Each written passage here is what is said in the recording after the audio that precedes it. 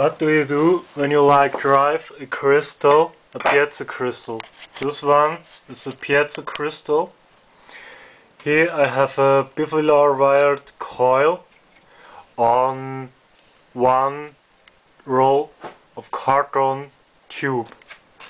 So I put him crystal in this tube. Second one, I have a condensator, aluminium condensator.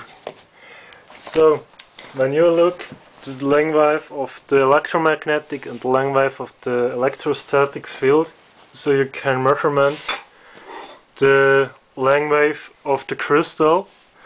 This is 45 cm diameter.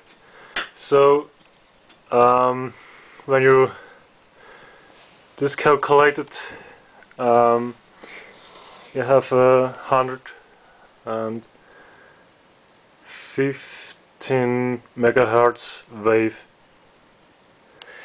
When you drive a crystal coil, so you have on this side and this side a high voltage, and the crystal comes via piezo crystals in resonance frequencies.